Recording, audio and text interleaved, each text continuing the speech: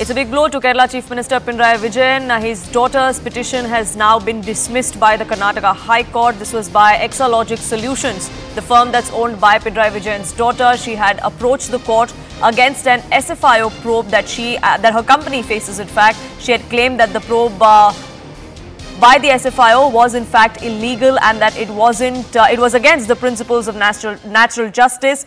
But that's a plea that has now been dismissed by the Karnataka High Court. Akshara, my colleague, now joining us, getting us more details. Akshara, what exactly transpired in court? What were the arguments that were made? Well, you see, the verdict was supposed to be out today, and the Karnataka High Court Judge Nagapratna has clearly dismissed the case. The petition that has been, the plea that has been filed by the company that is owned by Pinarayi Vijayan's daughter, that there was no need for an SFIO investigation, and the plea has been now dismissed by the Karnataka High Court. So we'll have to wait for the complete verdict now. But as of now, what we are learning is that the plea by Veena Vijayan's daughter's company, Exalogic's plea, has been dismissed.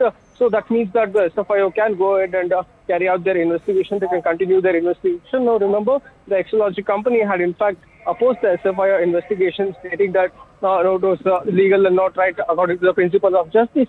But the Karnataka High Court has clearly dismissed right now. So we'll have to wait and watch how things will pan out. But it really shows that the SFIO could carry out their investigation right now.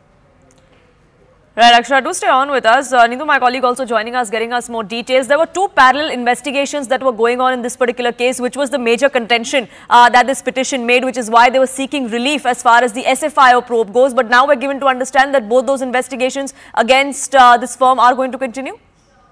Yes, that's correct. And see, politically, this is a case which has been used and will be used against the Chief Minister Pinarayi Vijayan, because we saw the opposition, especially the Congress MLA Matthew Kuralnadan himself, coming out and stating that this is not just the CM's daughter's company, but this is against the CM also. Now, all this began with the Income Tax Interim Settlement Board's report.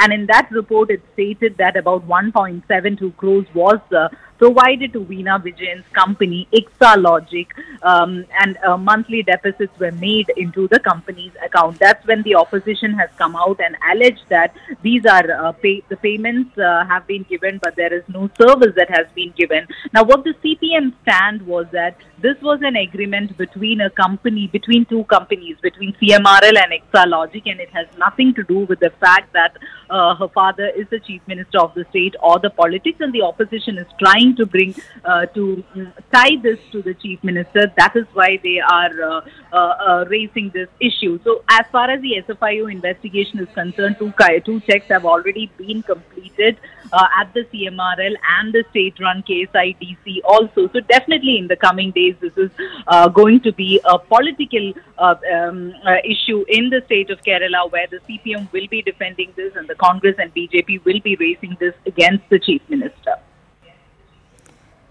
Right, politically, we're going to be seeing repercussions of this particular case and the investigation that Pinarayi Vijayan's daughter's firm faces. At the moment, unfortunately for her, there is going to be no relief as far as the SFIO probe goes. We'll keep an eye out on what happens next. For the moment, Akshara and Neetu, thank you so much for getting us the latest.